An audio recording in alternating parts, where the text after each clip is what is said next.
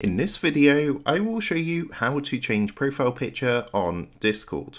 So let's jump straight into it. So here we are, as you can see currently on Discord. Now the first thing you're going to want to do once you're logged into Discord is you want to come down to the bottom left hand corner and click onto this gear icon to go into your settings. From here, you want to make sure you're clicked onto My Account. So if you look over here on the menu on the left-hand side, you want to click onto My Account. And from here, if you look to the far right, you're going to see a blue button which says Edit User Profile. So just go ahead, give that a click. And that's going to take you across to a screen like this. Now, all you need to do from here, you can see my current profile picture down here. If you actually hover over your profile picture, you're going to get a picture of a pencil. All you need to do is go ahead and click onto your picture, and then you want to click onto Change Avatar. So from here, you've got two options. What you can do is choose a GIF. Now, you do need Discord Nitro to choose a GIF if you want to do that, but if you just want to upload a normal image, go ahead and click the Upload Image button here. So what that's going to do is open up your File Explorer, and what you want to do is locate the picture that you want to change your profile picture to. So let's just go ahead and change it to this one. So I'm just going to click onto Open.